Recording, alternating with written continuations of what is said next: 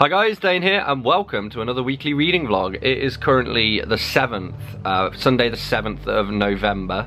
It's about 9:20.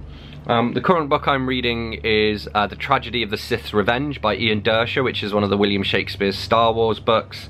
So I'm cracking on with that. I'm watching a bit of YouTube. I'm going to watch Revenge of the Sith later as well, even though I only have it in French. And I've almost finished that book. I'll finish it in a couple of hours. So, sorry, my record player, I left my record player on. I've been listening to Johnny Cash because I got a bunch of Johnny Cash vinyl in the post yesterday. I made a delicious curry earlier. And yeah, once I finish Tragedy of the Sith's Revenge, I've got Dorothy and the Wizard of Oz, which is book number 4 of the Wizard of Oz series by Frank L. Baum. So I'm gonna crack on with that with my buddy read with Joel Swagman. Dane reads. Hello internet people, it is currently 9:05 on Wednesday the 10th of November. My friend Sabrina was supposed to be coming around early, but she's not been feeling too great, so she stayed at home chilling and watching Golden Girls, I believe. I've been watching The Addams Family, did a bit of music earlier. The reason I'm watching Addams Family actually is because I've got it downloaded and I badly need to free up space on my Mac. So I'm watching the episodes so I can delete them after I've watched them. And then I'll probably get back to Netflix. I watched Werewolves of the Third Reich, I think it was called earlier. I mean, it was alright, but it was marketed as a horror film about werewolves. And it was actually a World War II film in which there are werewolves, but there are only 2 of them. We don't really see much of them and they don't come in until 25 minutes before the end. So, yeah, I mean, it was an alright film, I guess. It was kind of dumb, but in a good way. But yeah, anyway, I'm currently reading Peter James' The Secret of Cold Hill. I'm probably just over a third of the way through. It's like a haunted house story. It's the sequel to The House on Cold Hill. And I remember enjoying The House on Cold Hill, and in fact I think I have an ARC of it, and which is cool because Peter James is always an author that I've enjoyed. And he knows, or at least he knows of the existence of Biggie because of Instagram. And he's like a best-selling author with like 20 million copies of his book sold or whatever. And yeah, I'm actually enjoying this more than the first Cold Hill book. And it's also fun because he's mostly known for his Roy Grace crime novels, so it's good to see him just tackling some horror, some haunted house stuff, you know. So I'm enjoying that. I think after that I'm going to read Portent by James Herbert. Because I was looking up there at my James Herbert books, and a few of them are like I've got Domain, for example, which is book 3 in the Rats, and I've read the Rats, but I haven't read The Lair, which is book 2, so I need to read some other books before getting to those. But yeah, cracking on with some work, being productive, almost finished my housework. I finished doing the last coat on the fences in the garden today, so I just need to wait for one last fence panel to dry, and then tomorrow I've just got to put it out in the garden and go over the tops of it basically, just to make sure it's like all evenly coated. So there is that. Dropped some eBay parcels off today. I'm pretty tired as well. I've been sleeping weird hours. Seeing as I don't have anything particular planned for tomorrow, I might actually try and stay up all night and go to bed at like 6 PM tomorrow or something. I might try and do that and try and reset my sleeping pattern. And then on Friday it's the open mic night at Wickham Arts Centre. There's some live music on Saturday I wouldn't mind checking out.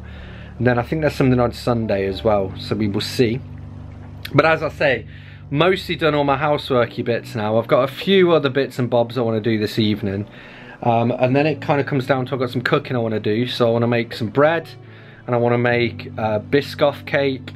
And I've also got a tie-dye set, because I'm going to try and tie-dye the curtains in the living room. So we'll see how that goes. So that's pretty much my plan for this evening, is crack on with that. I've almost done all of my computer stuff. I've got a couple of people to respond to on Interpals, which is like an online like pen pal website basically that I use. So I've got 2 people to respond to that, on that. I've got 2 book reviews to post. And then that's my computer stuff done, which is very exciting. I got paid today, which is nice. I had the plumber over yesterday, but my granddad sent me some money to pay for that, which was really kind of him. And also has helped me a lot because I was like at the bottom of my overdraft. So now I'm back halfway into my overdraft, but my rent and stuff's all gone out as well, so if I work hard over the next few months I should no longer be in my overdraft come December. That's the goal. But I do have my Christmas shopping to do as well, so we'll see. And I think that's all I've got for you today. Hello, it is 5:15 on Thursday the 11th of November.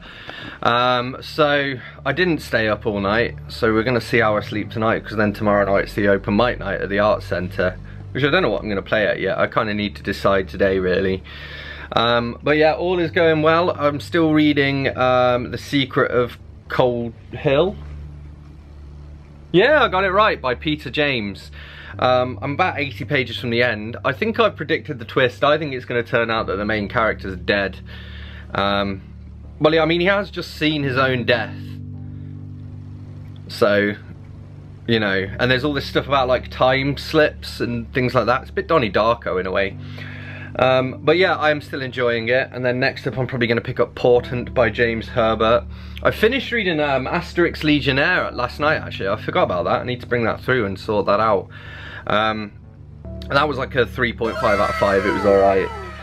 Read a little bit more of the Alan Bennett book I've got going on, and started like Étoile 1, which is it's not really a book, it's like an accompanying guide that goes with this BBC Learn French series. But it's got some cartoons in it, and I got like 10% of the way through in like 2 minutes, because a lot of it is just shit that I'm not even going to read. I'm basically just going to read the cartoons, because there's some stuff, there's like 4 pages so far that have been to do with a listening exercise that I don't have the CD for, even though I think it was actually on tape. I think it's that old. But, and so am I. That's what we used at school. I probably did actually use this thing at school. But yeah, that's where I'm at with my reading. I watched like 12 episodes of The Addams Family, and I've finally officially made enough space on my Mac that everything can synchronize. I mean, I don't know how it's going to do now, because I'm going to do some more filming, so that's going to be more stuff to copy over. Let's have a look.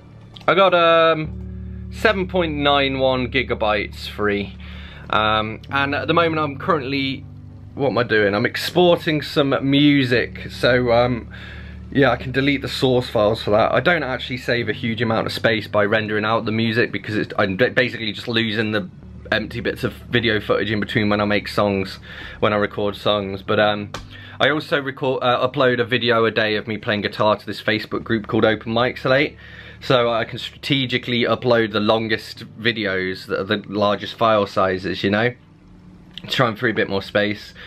But yeah, it's doing alright. I rendered out, what did I do? My Wizard of Oz review, my reading of Howl by Allen Ginsberg, and another review, which I can't remember what it was. But yeah, so I am like slowly getting through this whole backlog of footage, so that's good. House-wise, I finished my fence outside in the garden today, so it was the last coat of paint yesterday, so I just had to put the last fencing panel out and then just go over the tops. I've also painted the first of 3 mini bookcases that I've got, which I'm basically painting black and turning into planters, which I'll probably grow herbs in. So I painted the first one of those today, so I'm just going to do one of those a day, you know, so that'll probably be done by the end of the weekend. Next Wednesday my bins get emptied as well, so I might finally be able to get rid of all the backlog of stuff in the garden. We'll see. I don't want to overfill my bins, that's the other thing. So I might just fill the small bin rather than the big bin, because this time I filled a big bin and that only left a small bin for 2 weeks worth of rubbish, which in hindsight was a bad idea. But historically I have also had like 4 or 5 bin bags worth of rubbish to put in the bins, so I have at least sort of kept up with that. So I'm just getting rid of the backlog. I'm just fucking rambling now, you guys don't want to know this. Yeah, so I guess the next thing is the open mic at the Arts Centre. Oh, I made some focaccia, some bread last night. Charlie Heathcote, how was my pronunciation? Focaccia! Is that how the Italians say it? It's probably not going to turn out to be Italian now. It sounds Italian. It is delicious. Rosemary and red onion focaccia. So I've been having just that, like little sandwiches on that. I'm probably going to make a tofu scramble at some point tonight, and I also want to make a Biscoff cake. I want to cut my hair. Mostly I'm just going to cut, like at the back I have some dangly bits, so I kind of want it basically around the length it is here, maybe a bit off the ends, just get rid of the split ends, probably about this kind of length. And then I'm going to go through, I've got some thinning scissors, so try and put some layers in it, especially like here. You can see there's just way too much hair there, you know. So I'm going to try and do that. Oh, I tie-dyed my curtains as well. I can't be bothered to go and show you. They're currently drying on my bathroom floor. They're actually ready now for me to go and rinse them out, and then I think I put them through the washing machine as well. So I've got to go and rinse them out in the shower. It's a bit like when you dye your hair. So I've got to go rinse them out, and then once they're running clear, then I'm just going to put them through the washing machine on a low heat, put them through a quick rinse and dry, and then they go back up in my living room. So that's very exciting. So yeah, I've been quite productive with house stuff, and actually I'm productive with computery stuff as well. I've basically caught up with it all, which means now I can just focus on you know, writing, basically writing and house stuff. But I've almost done the house stuff too, so that's very exciting. So on that note, I'm off to go and do some work. I'm going to record a little bit of music later, update my Peter James review, do some editing. Sounds good, sounds smashing. Yo, what up? It is 9:20 on Saturday the 13th of November. I was thinking about going to see a band, a Johnny Cash tribute band called Splash the Cash this evening, but basically I can't be bothered.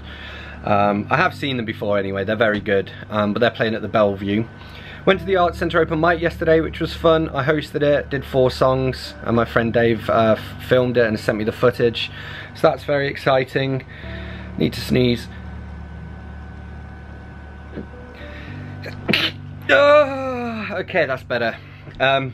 That's because I did a COVID self-test earlier, and you have to put something up your nose. Although the good news is I'm clean, I don't have COVID. I actually wanted to do it because I've been super tired, so I think in the last 48 hours I've slept at least 24 of the 48. So we'll see, I might not sleep tonight now. But yeah, the open mic was good. I'm currently reading Portent by James Herbert. So it's like a thriller, I guess, with bits of horror elements in it, but it's all to do with global warming as well.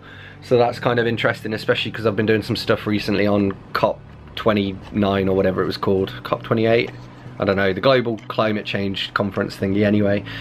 And it's a terrifying kind of glimpse into the future that we have in store for us, and written back, you know, back in the day. So we've known this is coming for a while, you know, we just haven't done anything about it because we are stupid human beings. But yes, I am enjoying it. It's probably on for a 4 out of 5 at the moment. And then after that, I'm going to read, I think it's 4 plays or 5 plays by Anton Chekhov that I've got, so I'm looking forward to that. I haven't done any bedtime reading really, because I've just been getting into bed and just conking out, you know. Cracking on with some work as well. I started this week with 17 different active clients, and I'm now down to 5, I think, so that's good. So I'm just trying to crack on and catch up a bit with some of the clients that I have like more long-term deals with, because they've, you know, fallen by the wayside a little bit this week. And also the money would be nice too. So that's that. And I don't think I've got anything else to update you on, so I will love you and leave you. Yo, it is 20 to 7 on Sunday the 14th of November. I've cut my hair, as you can see. Not done the most amazing job. I don't really care. It was just too long before, so now it's back at a more manageable length, you know. I'm currently watching the BBC adaptation of The Moonstone, which is you know, it is what it is. I must say, I don't think like a lot of the characters aren't really how I imagine them, but that's just okay. I'm not too worried. I got some filming to do later. I have an announcement video for the Served Cold anthology, because I'm going to have a story in that. If you're watching this video, you probably know all about it anyway. We got a floppy cat down on the floor. My friend Sabrina came over earlier and brought me soup. Well, she traded soup for, I'd made some oven-dried tomatoes and made some oven-dried tomato bread. So she brought some soup, and so I had some of that soup earlier with some of my bread, so that was delicious. I'm still reading Portent by James Herbert, which is it's kind of slowed down a little bit towards the end, to be honest, so I've not enjoyed the last 50 or so pages of it as much as I'd enjoyed the rest, but hey ho. So my plan for this evening, crack on watching some more Moonstone, do a little bit of editing later on if I get some time, which I'm sure I will do some work as well. I've just been like doing so much overtime, I'm doing art centre stuff at the moment, but I have no morale, because I feel like everyone takes the piss and just nobody appreciates how much work I put in as a baseline, and then they don't appreciate how long it takes to do some of the stuff they ask me to do as well. Like, I don't know, I'll just get a forwarded email like, here's an event for you to promote, and it's like, okay, well that's a half day's work to get all the listings up, set up all the ticketing, sort out the post, to get it online, schedule all the social media posts and stuff. And people will send like 6 of them in one day, and then the next day they'll be like, why haven't you posted about it yet? And it's like, well, because I don't only work for you, mate. Like, I think that's the thing, is they kind of think as though, they act as though I only work for the art centre, whereas in actual fact this week the art centre was one of 17 clients. And it's also pays me 1/3 as much as all of the other clients, so I'm in no particular hurry to get to them as well, you know. So I don't know, at the moment I'm not really enjoying working there, and I don't know how long I will continue. We will see. They're gonna have to talk me into staying, basically, if they want me to. So yeah, because this is the thing, is I'm kind of sick of it. Basically I've had to work crazy hours all week, and then I wanted to go and see some live music last night, and I was tempted to go to the Bellevue Jam in town today to play some music as well, but I basically couldn't, because I have to sit here and catch up with art centre stuff. So it's like, I don't know, it takes my work life from being 5, 10 to 12 hour days to being 7, 12 to 14 hour days, and it's just not worth it for the money, to be honest. And it stops me from writing. Like, I haven't worked on any of my novels all year because I've just been overtaken by art centre stuff. So yeah, anyway, on that delightful note, I am hoping to get to some writing soon. I need to work on, I've got a backlog of reviews to do and a few other bits and bobs, because I just haven't, as I say, I haven't had any writing time for like 2 weeks now. But yeah, maybe next week I might finally get to work on some novel, we will see. In the meantime, I'm going to finish off reading Portent, and then I'm going to pick up the Chekhov plays that I've got, and yeah, we'll see how we get on. Anyway, it's Sunday, isn't it? So as always, that seems like a good place to leave this week's reading vlog. So as always, thanks a lot for watching. Don't forget to hit that like button if you've enjoyed this video. Let me know in the comments if you've read any of these books, and if so, what you thought of them. Hit that subscribe button for more, and I will see you soon for another bookish video. Thanks a lot. Bye bye.